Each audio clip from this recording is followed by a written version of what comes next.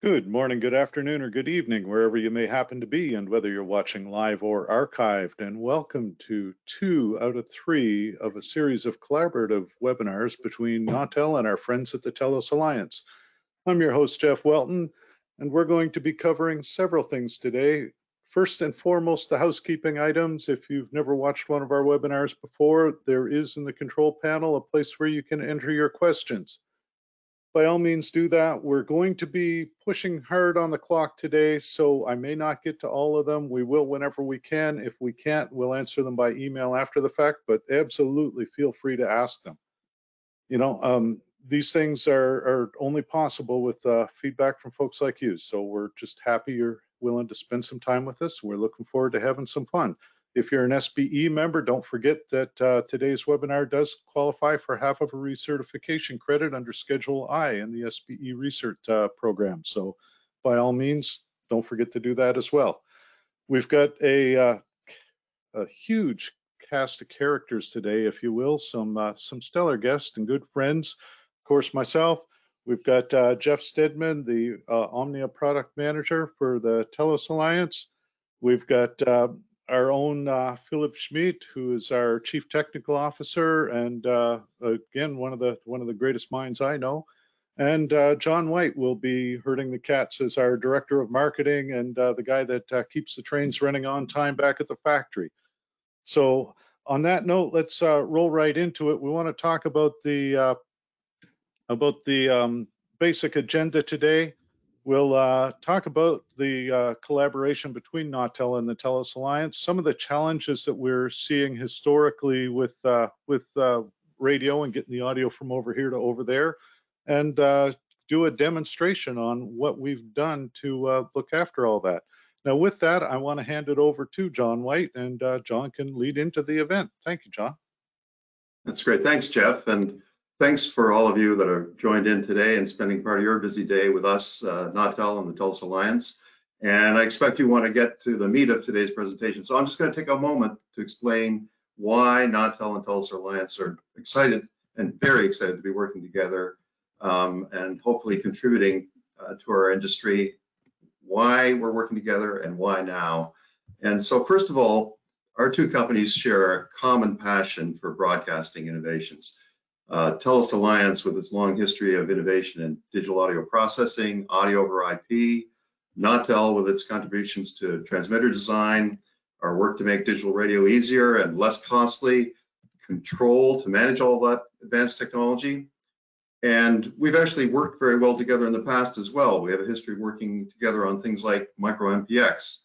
So we're mixing all that passion and innovation heritage together with what we observe in the industry and what we're hearing that you're seeing that's going on in the industry.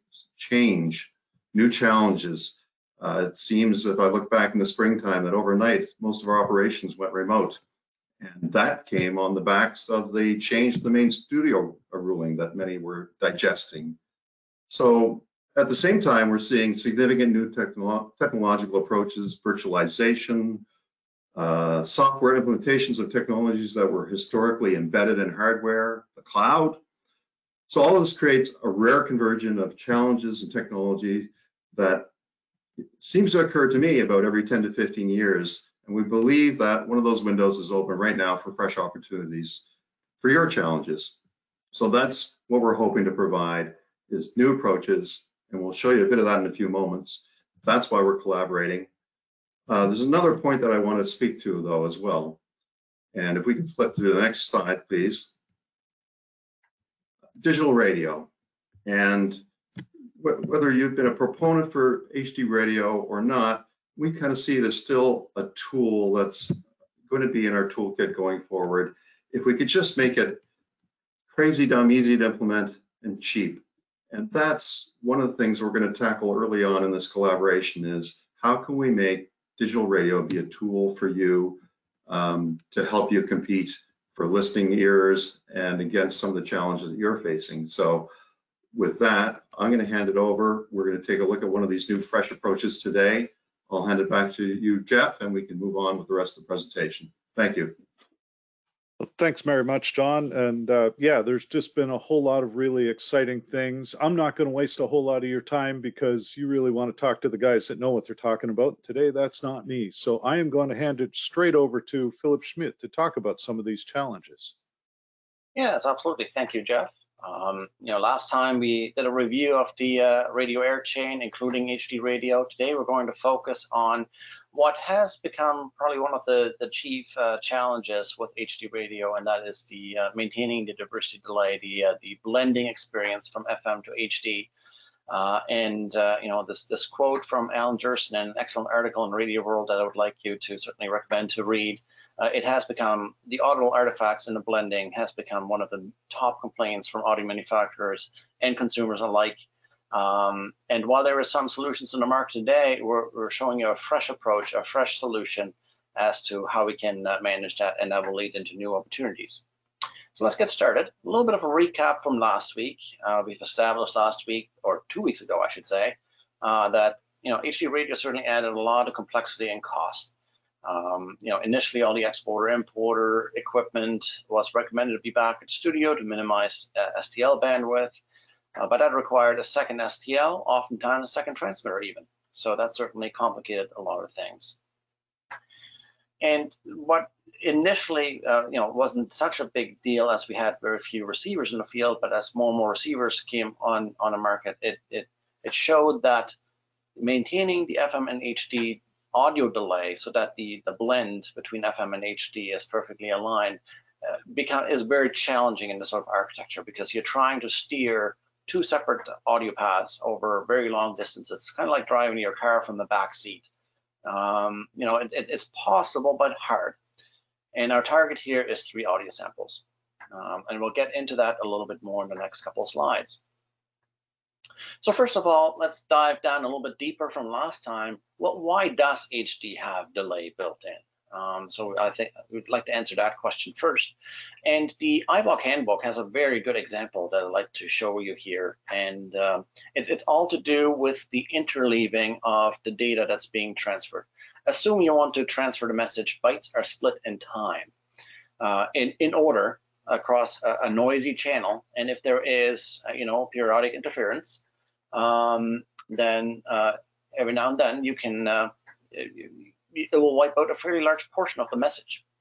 So if you devise a scheme that interleaves or scrambles the original message into a different order, and if the receiver knows how to reorder it, then the same interruption in time is now spread over time, and that way the forward error correction that's built into the system can make up the intermittent bit errors.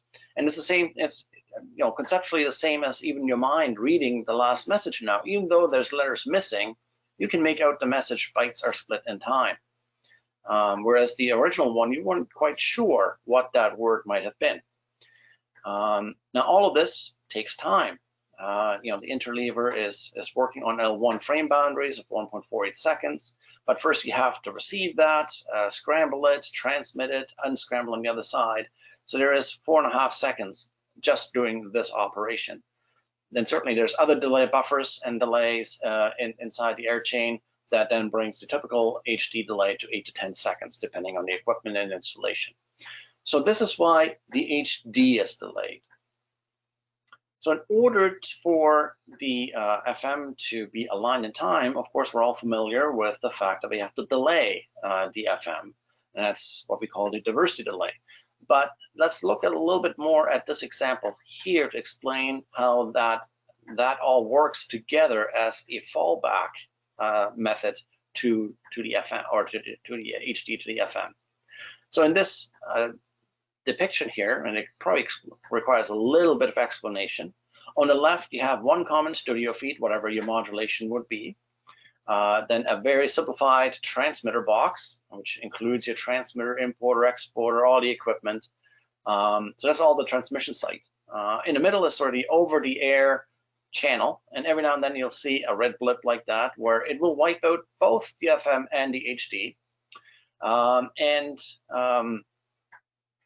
Just 1 second here, there we go. It will wipe out both the FM and the HD.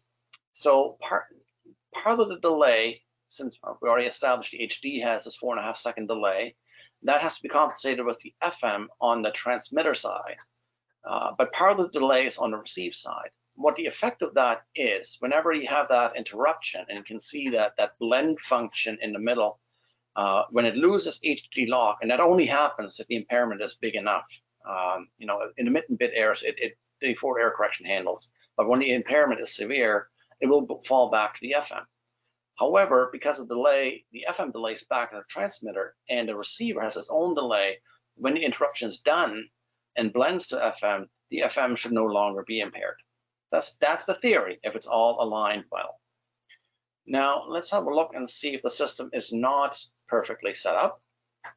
First of all, what happens if your audio levels are not the same? And no big surprise here. If we're blending to the FM, then of course you'll have a change in audio level.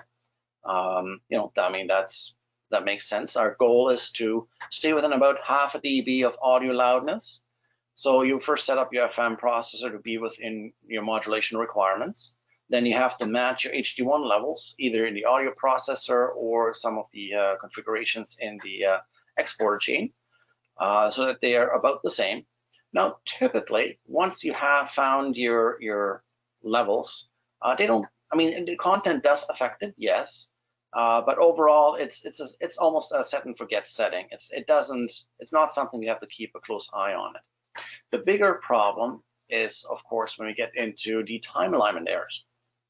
So in the same situation again, but this time we have an offset in time. That there's a difference in phasing between the FM and the HD audio. And certainly when we blend back the FM and the HD and the alignments are big, say 50 milliseconds or more, it can be entirely repeated words or dropped, skipped words, depending on which way the error goes, or it could be repeated or skipped content. And those we can iron out by ear. We can certainly walk in the delay close enough.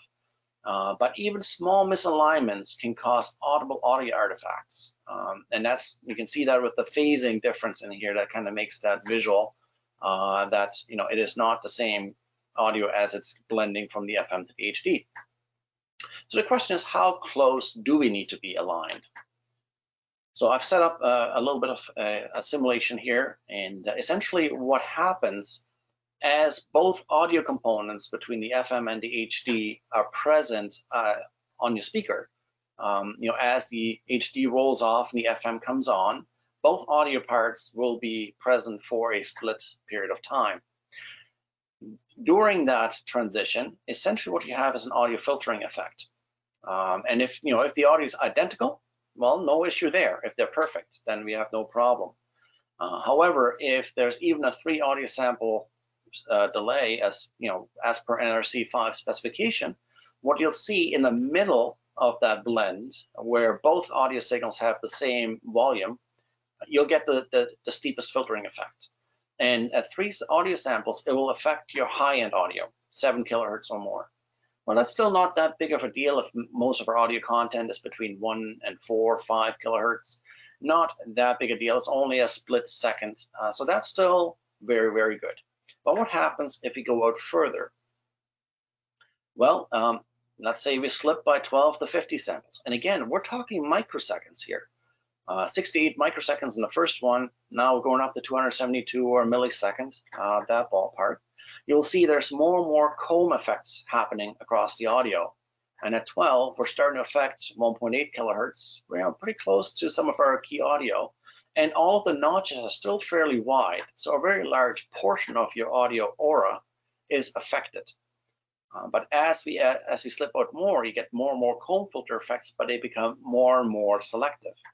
So the interesting thing that happens is that as you get out further, let's say 6.8 milliseconds, 300 samples here, you get a lot of notches, but you're getting very, very selective, meaning that the likelihood that your audio content falls exactly into those little spikes is very unlikely. So therefore, the blend actually gets better again. So we have this strange artifact where we can shoot for the bullseye of 3 audio samples, but then we have a challenging area, and then it gets better again. My recommendation is, if you cannot guarantee to hit the bullseye, and in the next slide, we'll see some typical diversity delay measurements as found by the NRC G203 working group. If you cannot guarantee to fall within our bullseye, you may be better off just simply being off by a few milliseconds. But our goal is to get to the 3 samples. That really is our golden target that we want to get to. So here in this picture, you see on the left-hand side is a system that's running across an STL with the exporter on one side, the exciter on the other side, and it's swinging by 200 samples, 4 to 5 milliseconds. That's what it's swinging by. And even if you iron out the average delay, you're still going to go through these transition areas all the time.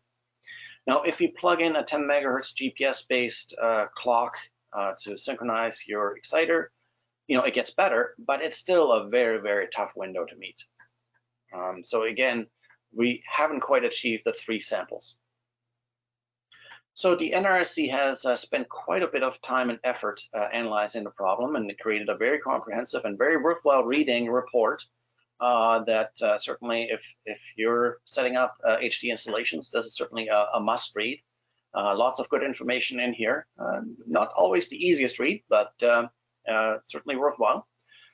And in that, one of the recommendations really is, well, if you put everything at a transmitter site, then it is easier to maintain the different audio paths and maintain any differences in audio delay. So that was one of their key recommendations. Another one is that you really want to have a single audio processor, a single dual output audio processor that can handle both the FM and the HD, so that the blend transition, you've got the best possible audio phasing and the best possible audio aura to make them all sound the same. It is much harder to maintain delay and blend experience with 2 separate processors. So that's the other recommendation. Now, even in this setup here, like we've shown before as well, it is difficult to maintain those tight delay corrections. So several companies, there are several products on the market that essentially receive your on-air signal, the FM signal, both the FM and the HD. They will run a correlator to figure out what the differential delay is. They will either report what the error is, or even control a built-in or an external delay line to keep the delay in check. So we call this a reactive delay correction because it has to react to whatever the signal is on air. It's a feedback loop. So one of the challenges with that is that it can hide underlying delay drifts. They work quite well, but they will fix underlying systemic problems. The other challenge with it, of course, as well is that you have to be able to receive your signal, so you're limited to your station coverage in order to figure out the delay as well. While the corrector is running its feedback loop, it has to adjust either your HD or your FM audio, and that has an impact on the audio itself. The best thing is really, can we fix the delay overall? So last time we've already introduced our 2 key technologies that we think will be part of the solution. First of all, we're looking again at the exporter to X-Gen link, E2X. If you've been around HD radio, you would have heard those terms mentioned before. And it is a protocol defined by Xperi or Ubiquiti originally, and it conveys all the HD radio content as transmitted by the X-Gen modulator. But it does not convey the FM content. But it's designed for an IP STL with low bandwidth, and it's really a de facto standard that's used in the industry, and it goes back to 2005, 2006. So most Nautel has done quite a bit of cross compatibility studies, and it works quite well. The other part, also made for radio standard, is we want to look at MPX over IP. Conceptually, the 2 are very identical in that they multiplex all the components of the signal together and transmit it over a single stream. So those are very parallel protocols, and that's what makes them fit quite nicely together. We've already spoken about that quite a bit last time, and Jeff Stedman has done a great overview of that. So we left it off last time with how can we centralize the entire radio air chain? We've asked the question, can we move things back? Can we be location agnostic? And how can we use these major radio standards and technologies? Well, our answer today is, well, we're proposing a new approach. We're showing you today an entirely software-based HD radio server. No more hardware requirements, no more GPS, no more reactive off-air receiver, no more audio cards. We can show you an entirely software-based approach. And one of the key parts of that we already showed you last time is we've partnered with Telos Alliance to have a closer look at the Omnia Enterprise 9S for software audio processing. And Jeff will give us a little bit more of a deep dive after the next slide and show you some of the features here. But before we do that, I'll show you what we've done and what we've come up with to combine these things. So we've looked at the Omnia 9S and realized that it is running at the correct sample rates that HD is running at. And with that, we came up with this concept where can we devise a synchronous system all the way from where the audio splits in the audio processor, and that is the ideal place for the split, all the way through to the join. So we want to avoid asynchronous sample rate converters. We want to avoid any sort of external components that can add slip to it. And the third aspect of it is we came up with a combined E2X and MPX protocol across a single pipe.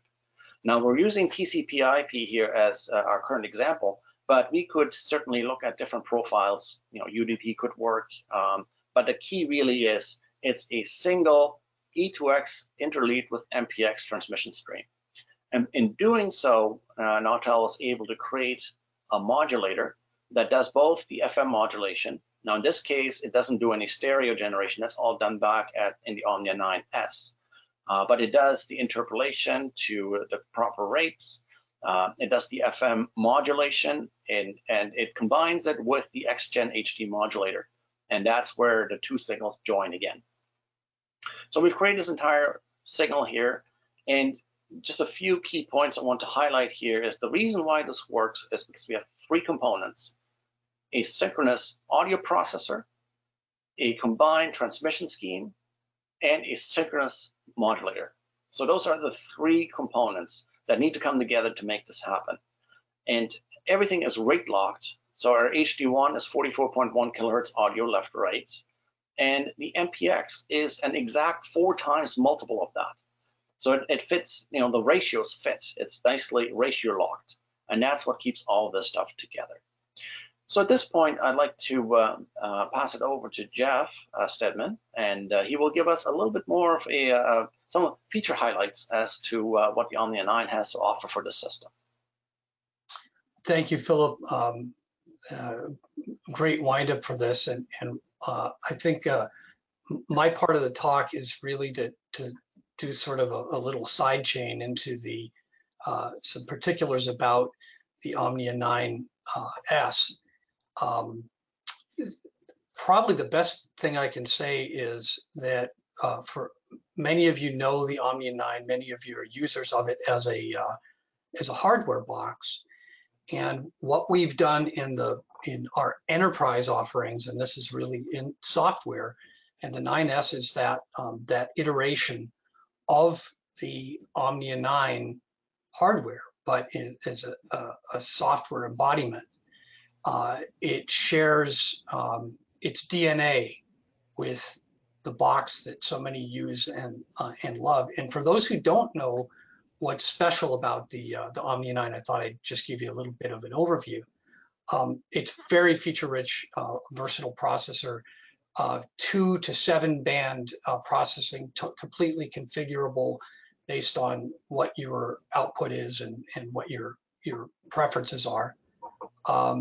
the processor is quite adept for FM, HD, DAB, streaming, and it's a killer even as an AM processor. It's a killer sounding AM. Some of the things that features it has that are unlike any other. Undo is probably the first and foremost, which is declipping combined with downward expansion. And this is really to fix so much of the crud that comes from a lot of modern masters, where they've just smashed the dynamic range of music to the point where, well, they're trying to make it sound like it's on the radio, but then you get into this this sort of head bumping where there's no life left because there's no dynamic range. Undo is something that can restore that for broadcast. It's got embedded pilot for one louder signal, advanced RDS. It's got its own internal playout system for failover in case all of your sources are lost, and advanced signal analytics and very flexible monitoring. We'll talk about that in the next slide. This is the monitoring capabilities and the analytic capabilities of the Nine are unrivaled. You can set up, and you can see in this window, I've set up 6 different meters. You could set up to 8. You could put this on a 60-inch monitor and have just a complete picture of virtually any point in the air chain or the process. You can also, what you can see and visually look at, you can also patch in and monitor. So if you wanted to listen to a single point within a processing, internal to a processing chain, you can achieve that with the 9. So for those who are sort of the superheroes of the processing world, this is your tool. Meanwhile, for those who who just want to set and forget, our processing presets are quite unparalleled and very comprehensive.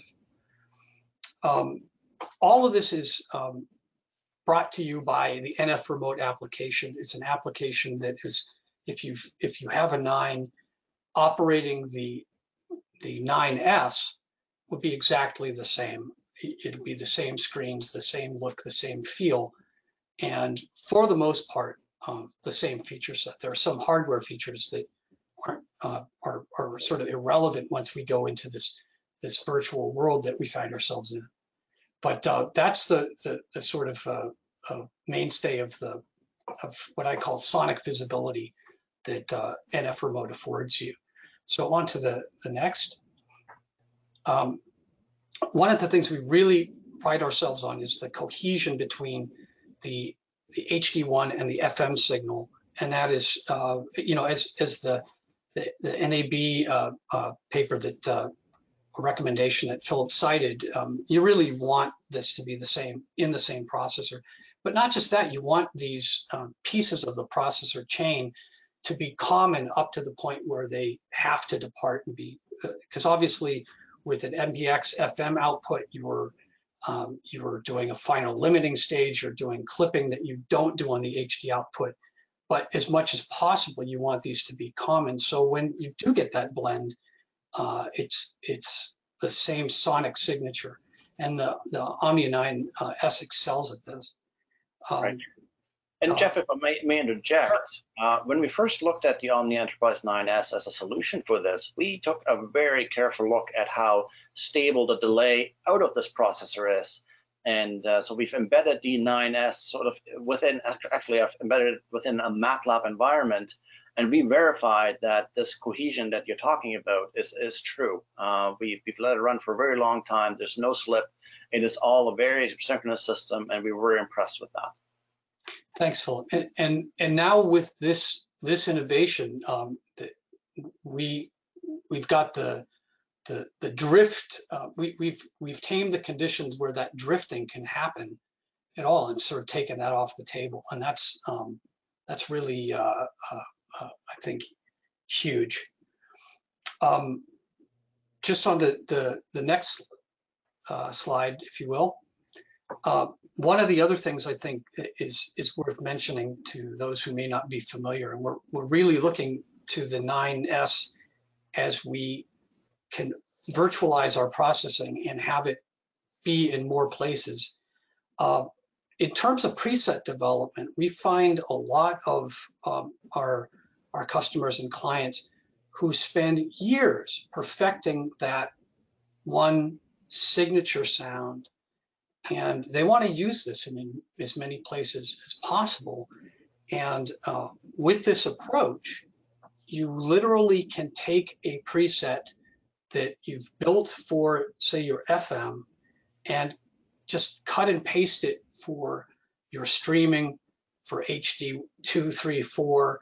If you've developed something for, say, for talk, and you think it's perfect, when you move that into the channel, if you will, for that type of broadcast that you're doing, whether it's HD or FM, the sonic characteristics carry over. So this really allows you to leverage all the effort that you put into creating a special sound and move it around your plant, share it with your sister station or within your group, and use it across streams, use it on different, whether FM or HD or DAB. And this is a great, I'd say, point in terms of a reason that you want to have more denser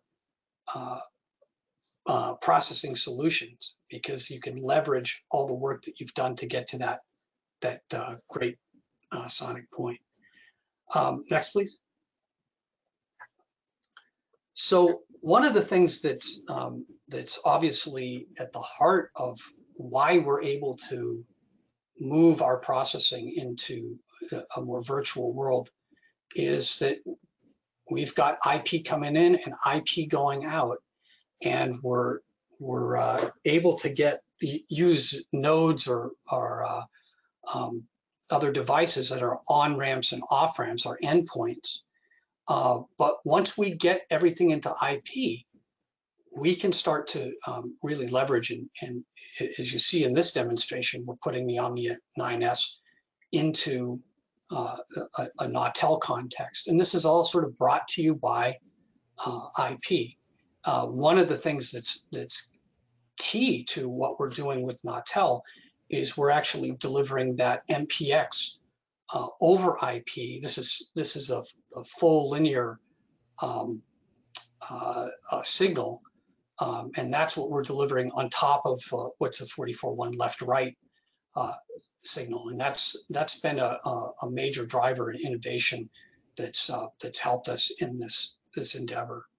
And just for a recap, our next I should also mention, just in terms of streams, for a high density solution, because the 9S also supports multiple streaming outputs, whether you're pushing to a IceCast or a Shoutcast server, we're supporting sort of the major stream codecs of the day: AAC, HEAAC, and MP2, 3, and FLAC.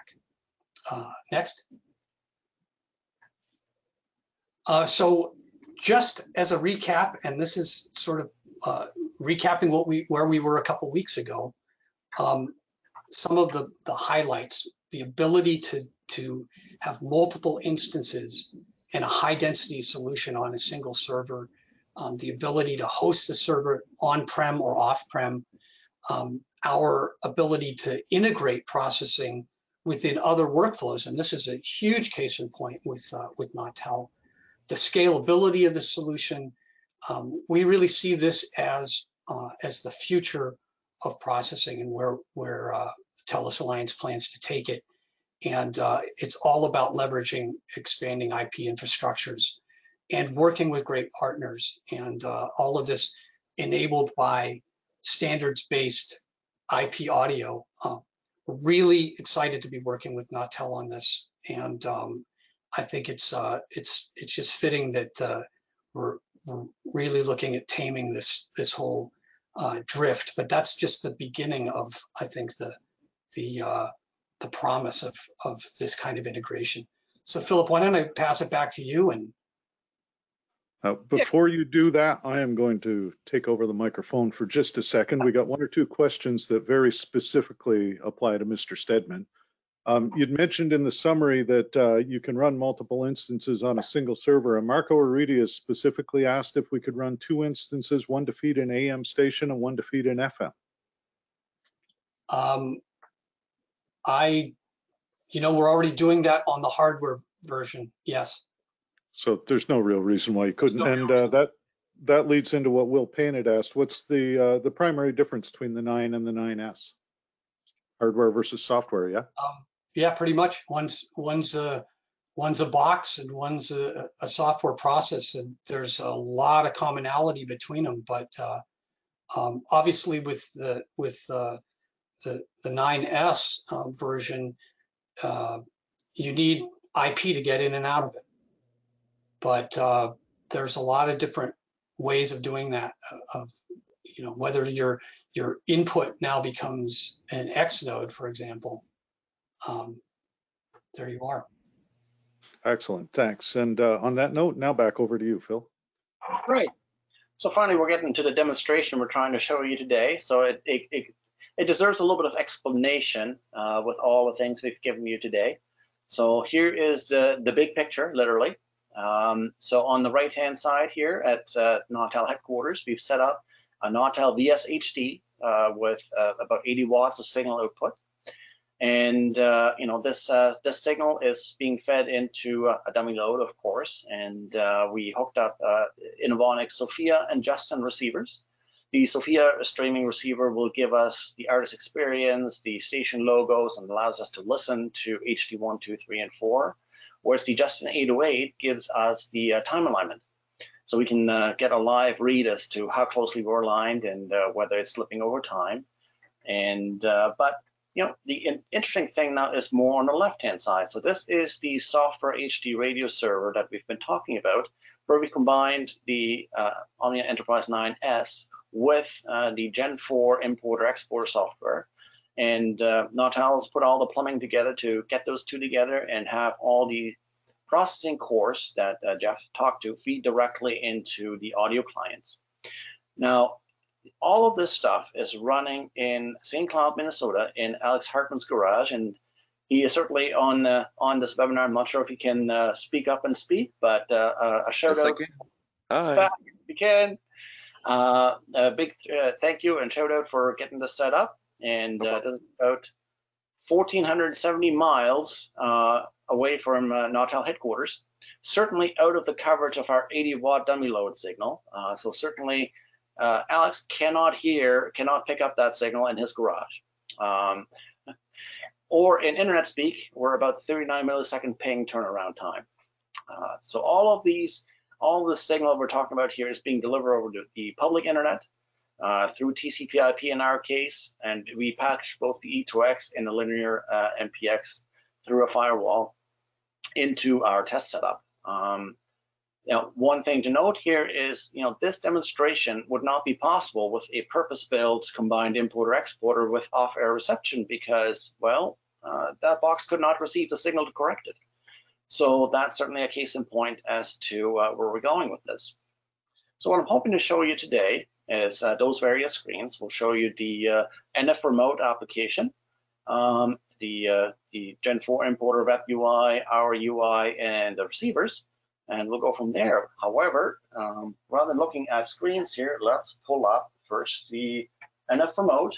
So over here, you see it's creating the MPX signal on the right-hand side. You see left plus right, the pilot, left minus right, and we also turn on RDS. So that is the NF remote application that Jeff talked about with all the sonic visualizations. I'm not going to go into too much detail there because we could spend quite a bit of time on that topic alone. but it's running right here. And you can see we have the FM output with 75 microsecond pre-emphasis. We have the HD output, and we can adjust the output levels of that to match the diversity, the level alignment. So that's one way that we can approach that. One thing I want to just highlight here is, it reports the client CPU usage up here, which is running rather high because of the web, the GoToMeeting software that's screen scraping the screen, and it's taking quite a bit of time to all this sonic visualization is taking quite a bit of time in the GoToMeeting. Normally that sits between 10 and 20%. But just to point that out, that is not typical. So all of this signal is now being fed into the Gen 4 importer exporter. And let me see if I can bring that up. And here we go. I hope you can see that all right. So if you're familiar with the 4th generation system, that is the typical web application. And I should highlight both of these systems are directly connecting to Alex Hartman's system. So it is running, it's connecting, they're locally bring them up on my system. They connect over the internet to St. Cloud, and you'll see all that. So you're familiar with the traffic lights here, that's all fine and good. The other thing that we want to highlight is the thing that we've added here, and hopefully you can see it okay. We've added this new audio input device, the Omnia 9 HD1 and MPX.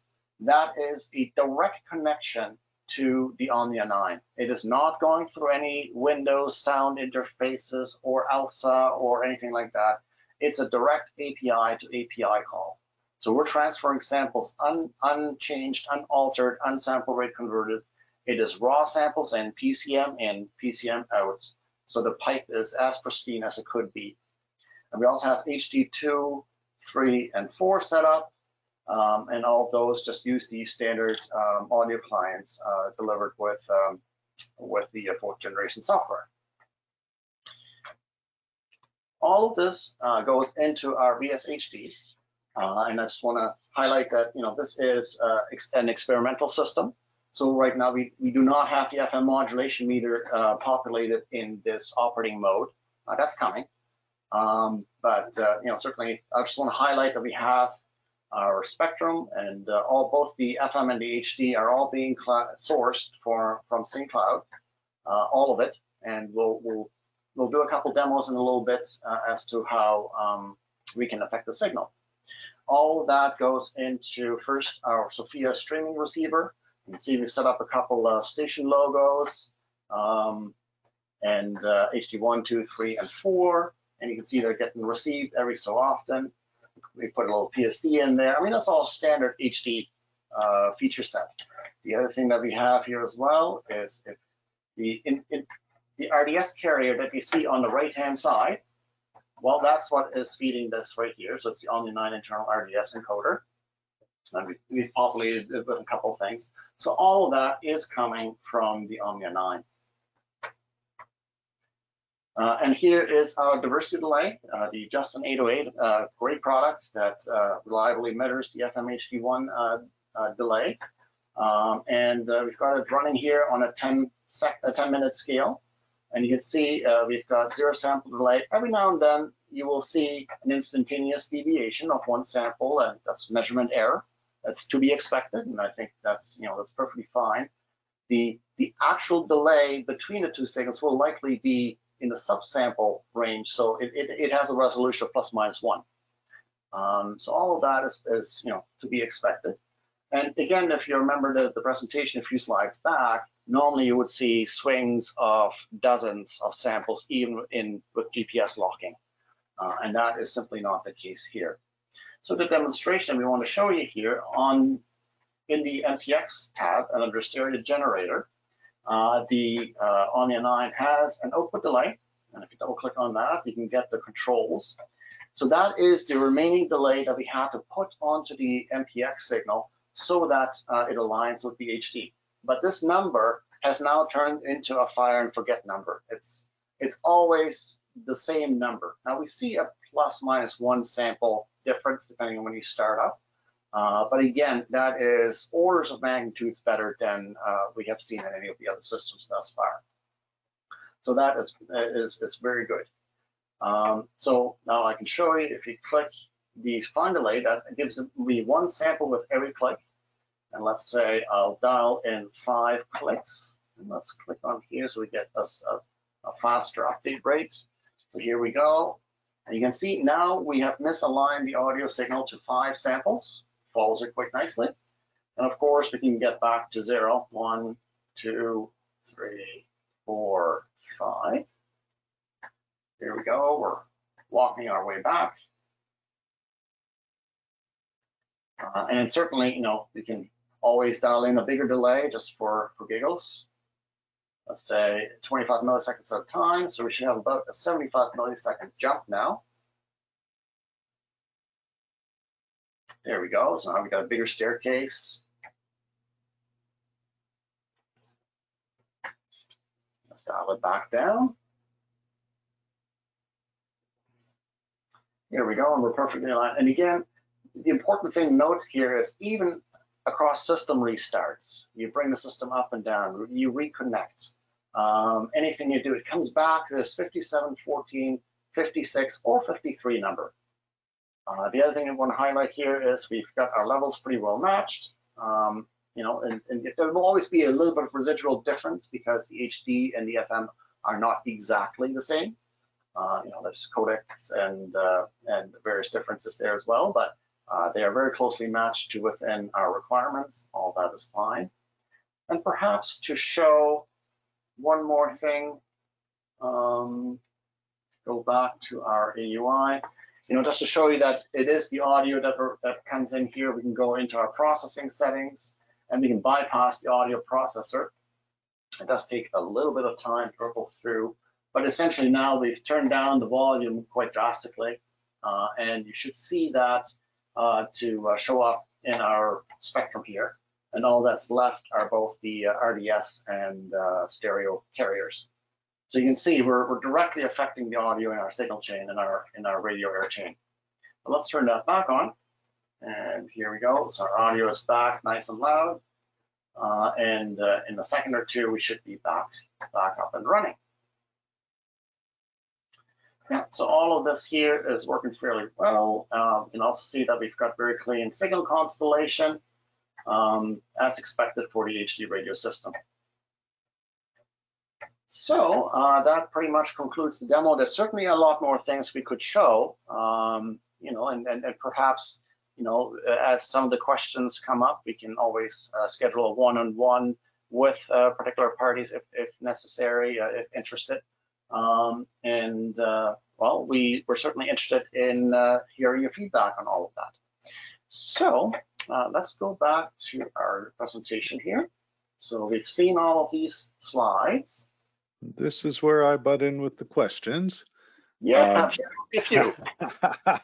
So Sam Wallington had asked if we were using this over open internet or VPN, and I did tell him it was open internet and that you guys ignored all of my IT security webinars. But there is no reason why, with the amount of CPU power in the HD multicast, that you couldn't install a VPN client and run a VPN through it as well. Correct? Yeah, no, absolutely. You know, certainly standard IT practices can be applied here as well, not only security, but also reliability.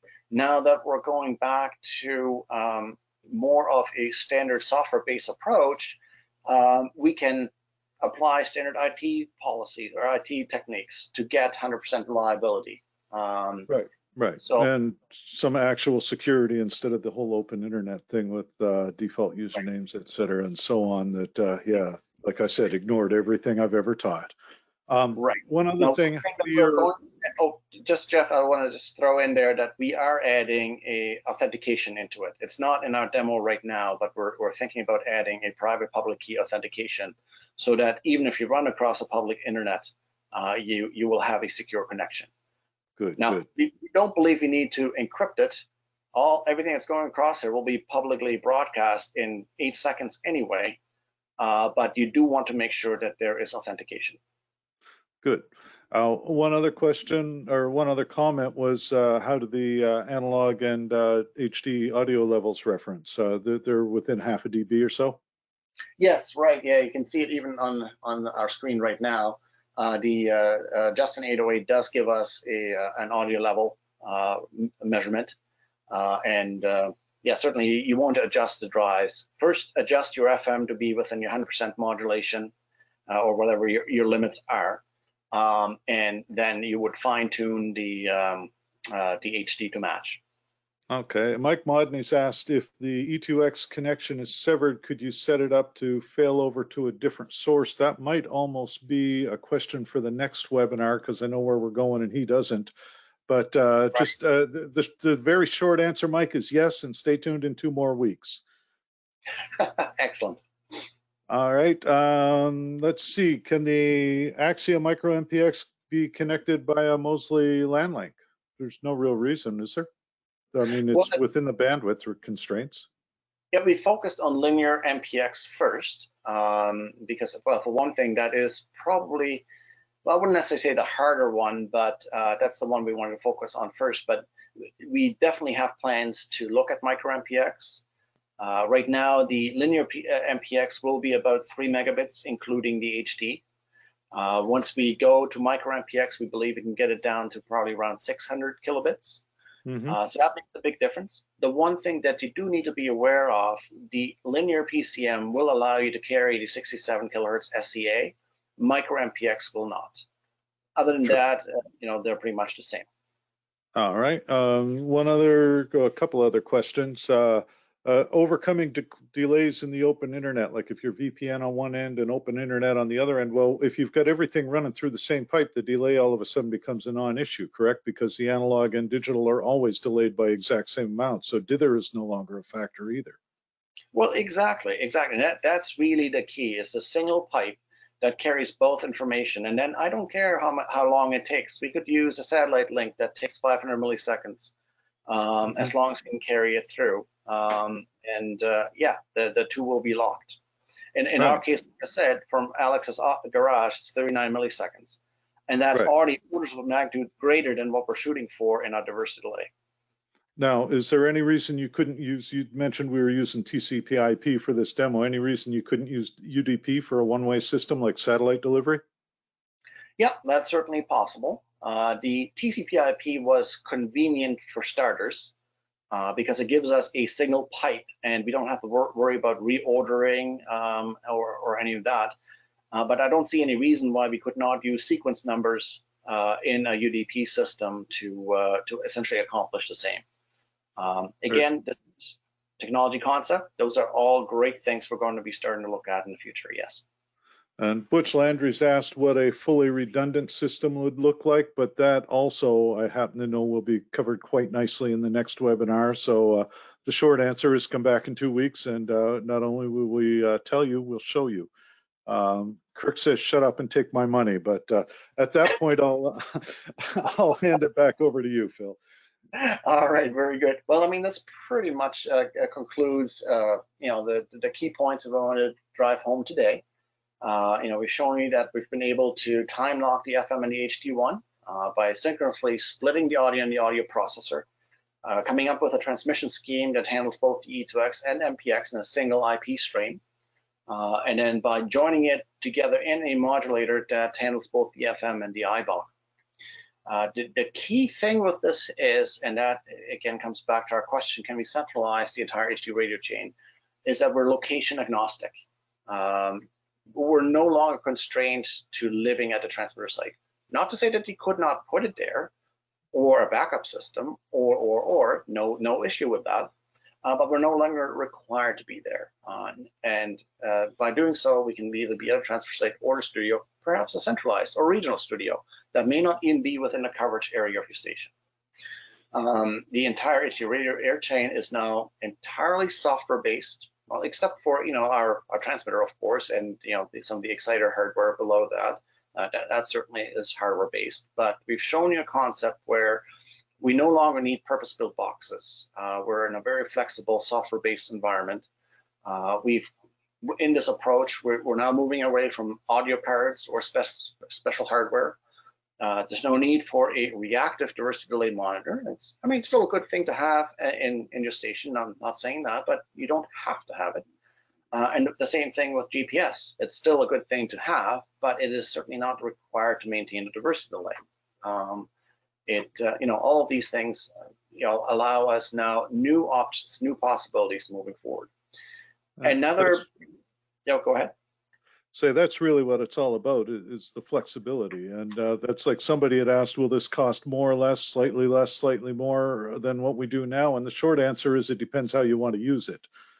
So it'll be very situational. In most cases, it'll be the same or less than the overall cost. So that's part of the benefit is you reduce the number of pieces, you reduce the price point. Exactly, it's the flexibility that you mentioned, Jeff, because it really leads into custom tailored solutions with this flexibility. It's no longer here's your box, here's your inputs, here's your outputs, here's what it does.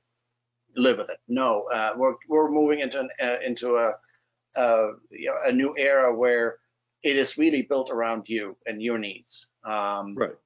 It will be very flexible. And that ties into a question from William Harrison, whether you could use it to feed multiple sites simultaneously. And the answer in a nutshell is yes, you could. Yeah, no, there's no issue with that. As a matter of fact, one interesting use case of this situation is now that the Omnia Enterprise 9S has micro MPX support, you could consider this for your main station, have HD 1, 2, 3, and 4 running on that, but then you could enable the micro MPX option in HD 2 and feed an FM translator with it, for example. Right. So it's not just HD, it is, again, very flexible, very versatile. Yeah, and there's been a couple of questions on updating existing gear, and my inclination is if you get an HD multicast, it'd just be a software payload, but what about if you've got an older importer, exporter plus combination? Right, that's my last bullet point, and that's a very important one. Certainly, with our new gear, we'll make it very easy and flexible to move forward, and the HD multicast is certainly a corner piece for the near future. So new gear we'll handle, but how do you deal with your 2005, 2006 vintage exciter? And well, in that case, because we're using E2X, which is the de facto standard for HD radio, we can still feed legacy transmitters like that. Now, in that case, you would have to go back to a legacy mode, UDP, TCP, that only carries the HD, but it's still sort of possible as part of a fleet upgrade to do that. Now, we could not guarantee our diversity delay stability like we do in our new gear. So you would also need a reactive diversity delay correction monitor with that. And we're looking at solutions for that. And you'd also want an MPX node, a Telos Alliance MPX node, to handle the FM component. But we believe that with this, we can move forward. The new equipment will just be much more easier, plug and play, but we can still handle the legacy and cross compatibility issues as well. And somebody's asked if the Omnia can run on the multicast, or would you need a separate computer for each process? And the short answer is no. There's a lot of headroom to run multiple instances. In the one you're doing in your demo, I know when we're not running GoToWebinar on it, you're drawing about under 20% of hardware capacity, correct? I believe that's what it is. It depends on what features you turn on. If you turn on the undo feature and things like that, it will change. But we have right now in this demo, all of what you've seen was processed on a single HD multicast. So that's and how does it handle a Xeon processor? Well, that's getting a little specific there. Right, exactly. We are looking to, compute power is just exponentially increasing. And the big thing is, multi-core is becoming more and more available. So certainly we are looking for more modern processors for this application. But, CPU power is, it's getting cheaper, more easily affordable. So Alex is pinging away in the background saying that it handles the Xeon just fine. So I'm sure he's played with this once or twice too. He probably has. I have not. So What I haven't asked him is if he's run it on a Raspberry Pi yet, because I'm sure that that'll be coming as well. William Harrison just asked if you could quickly recap what the estimated bandwidth was for linear MPX plus the E2X. He knew you'd mentioned it, but he missed it. Yeah, it's about 3 megabits for the linear, and most of that, of course, is the linear MPX. The HD only takes between 200, maybe 300 kilobits is what you're going to provision for it. But if you drop it down to micro MPX, then the 2.5 megabits, 2.6 megabits, whatever, will drop down to 300, 400, 500 as configurable kilobits. Okay, so if you were running the whole thing as UDP over a satellite, what would you want to? How many channels would you want to benchmark for that? Well, I don't know about channels. You need to figure that one out. But once we have included micro MPX, we're looking at about 600 kilobits. Okay, so that's about, you trying to do math in my head is a terrible idea, but 4 channels roughly at 160 kilobits per. So yes, that was another question. Okay, well, that was pretty much it, I think, for the bulk of stuff. So Philip, I want to thank you very, very much. If you want to flick to the next slide, we will, unless there's something else you needed to cover before we get going. No, this is just a promo to tune into our next webinar. And let's, there it is, September 10th, folks. Be there or be square, as they used to say, but we'll do another demo and we'll cover some of the questions where I said stay tuned for 2 weeks from now.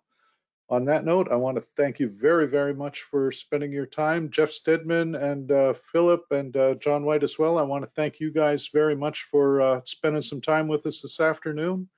By all means, if there are any questions, reach out to any one of us and let us know. We'll be happy to get that for you. And of course, there will be an archive version of this webinar on the website in a couple of days. So again, thank you very much. Have a wonderful day. Bye now.